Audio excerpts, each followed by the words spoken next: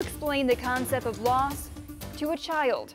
One Western New York native and author is trying to do just that through a new children's book. 2 on Your Side's Jackie Roberts has the story tonight. Whenever you miss me or want to know how I am, all you have to do is go outside and look up, and I'll be right there, and that special star is sending my love to you. Western New York native Rosemary Voltman is back home, this time signing her first ever children's book at the Dog Ears bookstore in South Buffalo. Who is this for?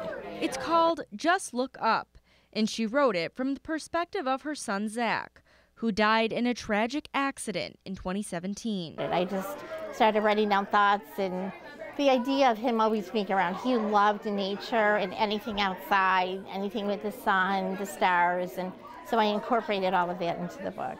Zach died just 2 days after his 30th birthday, and his best friend struggled to find a way to tell his daughter Heidi what happened. Kids are so innocent and death is so tragic. It's just a hard combo to sort out. And with that small conversation between Rosemary and Paul, the idea for Just Look Up was born, with 9-year-old Heidi as the inspiration. My name's right there.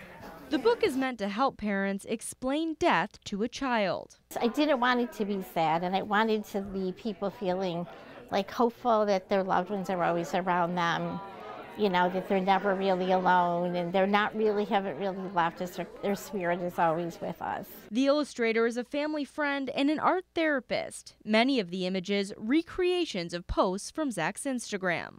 Even though you can't see me, I want you to know I'm always there for you. I'm the star And I'm winking at you.